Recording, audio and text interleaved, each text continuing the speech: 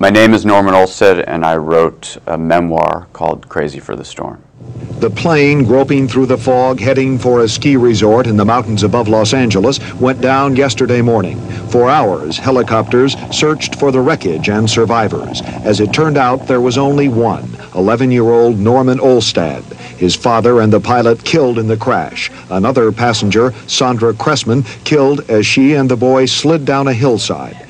Well, my father, he planted these seeds in me, and he helped develop them, the skills in the water and in the mountains. So he sort of prepared me for this day, unknowingly, this day on the mountain, the plane crash. You know, I never gave up. My dad never taught me never to give up or anything. I grew up on Topanga Beach in Malibu, and I was born in '67, but the '70s were where I was old enough to really remember a lot of the stuff. And the beach I grew up on was a nude beach. It was also a place where some of the best surfers in California live, and a whole host of really interesting characters. And then you have my father, who was in the FBI and then worked under Robert Kennedy, assistant district attorney. So he was like a completely different kind of character, but everybody lived together in this little cove on a beach. And the one thing they shared was they loved the ocean, they loved surfing, and they loved the freedom of this world they had created. They couldn't get the radar guys at the control tower, and they didn't know what was going on. And then suddenly we just saw these trees and crashed. And I tried to wake my dad up, couldn't get him, or the pilot. Young Norman and Sandra, 30, figured they could not survive the night, so they tried to get down the mountainside. The summer before the crash, when I was 10, my dad and I drove from Topanga Beach to my grandparents' house in Puerto Vallarta, Mexico, taking the ferry across the Sea of Cortez and then through the jungle to Vallarta. It took several days, and it was scorching hot, and the roads were ragged and jagged, as we had to sort of survive on water one day because there was no places to stop.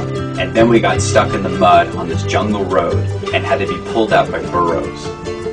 My father also coerced me into the gnarliest waves I'd ever surfed. And it was there, at this secret spot that we found in the middle of nowhere, that I got my first tube ride. At the top, it was really icy, and Sandra was trying to too, but she had a broken arm, and then she slipped, and I tried to stop her, but she went right over me. I saw that she was really badly hurt, you know. I thought, oh no. But then after a while, I knew I was going to make it. You know, I don't know if my father was right or wrong to raise me the way he did.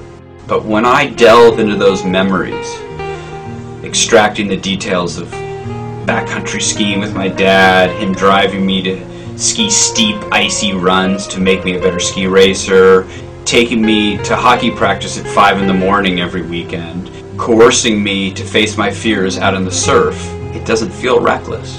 It feels like life as I know it. My father conditioned me to feel comfortable in the storm. And that's why I made it down the mountain alone. Because of him, because of what he taught me and what he put me through.